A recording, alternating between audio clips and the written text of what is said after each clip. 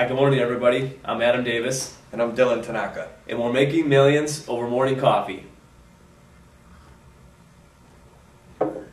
So anybody out there that's following the stock market for probably the past 12 to 15 months has gotten a lot of surprises. We've seen some big ups and some big downs. Today there was a big merger announced between Delta Airlines and Northwest, and the stock market is not reacting positively to this. I know that there are millions of Americans out there that are sweating bullets right now because their future is up to the stock market and the whims of the big banks and the big investors on Wall Street.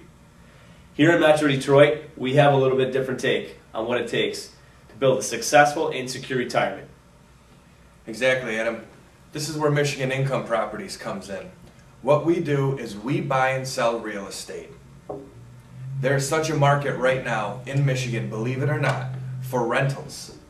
We at our office get between 5 and 10 calls a day for each of the homes that we have out there, which is pretty amazing because you would think with all of the inventory, if you want to call it that, right now on the market, that there would be a lot more houses than there are renters, but it's not true. There are more people to fill houses than there are houses available.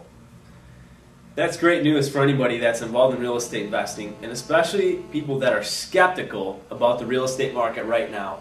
Nationwide, and we talk about this a lot, there's a lot of pessimism. The only reason why we are very optimistic about this pessimism right now, if you will, is that it presents tremendous opportunities for the average American to get out there, pick up some properties and some assets for dirt cheap, and make a lot of money that's much, much safer than the stock market over the long term. Well, let's look at other things that are going on.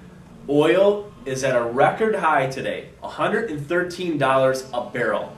Now that's just unbelievable. We talked a couple of days ago about wanting to get involved in oil when it was maybe $40 a barrel, and now it's $113 a barrel. So gas prices might be going higher, who knows? The bottom line is the more control that you take over your investing in your financial life and using real estate as a tool to do that, the better off you're going to be over the long term. Exactly, Adam. That's what I wanted to talk about today. The difference between stocks and real estate is control. Now, we talked a couple episodes ago back about stocks, and Adam and I were both involved with stocks, bonds, option strategies. That's pretty exciting. But here's the thing. It's a roller coaster. We're in the Midwest right now, and a lot of you have been to Cedar Point, and I tell you what, I don't want my retirement on the front of a roller coaster going down at 70 miles an hour, 190 feet. I want control. And that's why we're talking a little bit about all the calls that we get to fill the houses that we have. These aren't just calls for renters either. You know, I should kind of go back and tell you that we get calls from people who actually want to own the house to live in, and most of the calls are from other investors looking for great deals. Because there is so much opportunity right now in Michigan real estate that there's a flood of new investors coming in. And we feel like sometimes we're harping on it too much here, but when you believe as strongly as we do in real estate as a long-term asset, you can't help but to want to share that with other people. You know, if you found a gold mine and you couldn't carry all the gold out yourself, you wanted your neighbors to share in the wealth, you'd want to go out and tell everybody that there's a gold mine there that you can take advantage of it. All you have to do is grab a pick, grab a shovel, grab a bucket, get in there and start doing it. And right now, Detroit has some great things going on. I don't know if a lot of us are intimate with the politics of the city of Detroit, but a lot of our viewers are pretty familiar, thanks to the national news media, about the scandal with the mayor of the city of Detroit. And there's been an increasing focus on public officials in different municipalities around southeast Michigan. But what needs to be noted is that there's a lot of change going on at root levels in the political realms, which are leading to more favorable property tax situations for homeowners, better situations for renters, and more opportunity for real, legitimate real estate investors and landlords to start moving forward and taking advantage of the opportunities that are there to own long-term rental property or buy and sell real estate as an ongoing investment activity. Yeah, I think the benefits are almost endless right now buying single-family homes in Metro Detroit. The level of competition out there is very weak as opposed to certain other areas like maybe Las Vegas or exciting areas down in Florida where there's some great things happening. They've all come back a little bit too because they were a little overexposed and there was a little too much going on down there. But what we see happening here right now is, like I said, there's an influx of new investors coming in, so a lot of them don't know exactly what they're doing. They don't go and they don't get the education that they need. They're not involved in the different groups like the RIA of Macomb, for example, which is a Real Estate Investor Association, nonprofit group.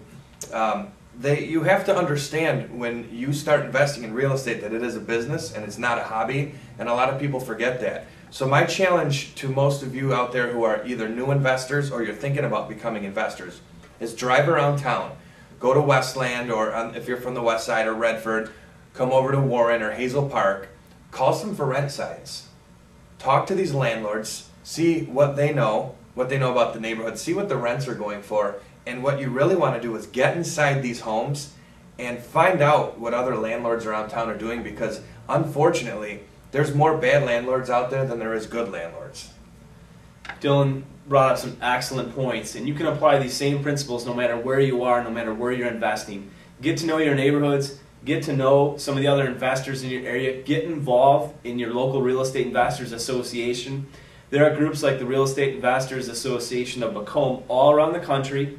There are also books, courses, anything you can do to get involved and start learning and start educating yourself, because nobody teaches you in school. When we're growing up, nobody teaches us how to invest. That's just not something that's regularly done.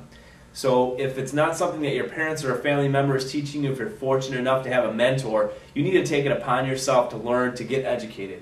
But that's going to be your greatest asset long term, is your mind, and how you're able to see and take advantage of opportunities on whatever scale is right for you in your financial situation.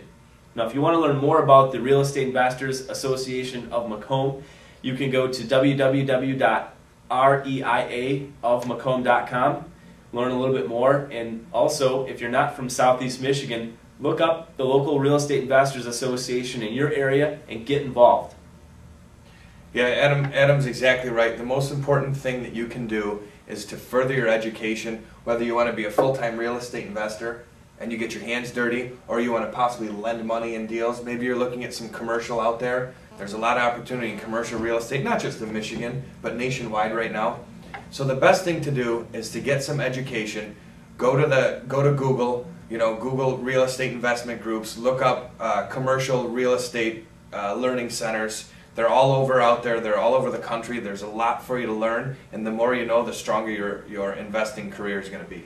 And you can learn more about us if you want to check out us on the web. My website is www.adamjdavis.com. You can find me at www.dylantanaka.com. Check back with us tomorrow as we make you millions over morning coffee.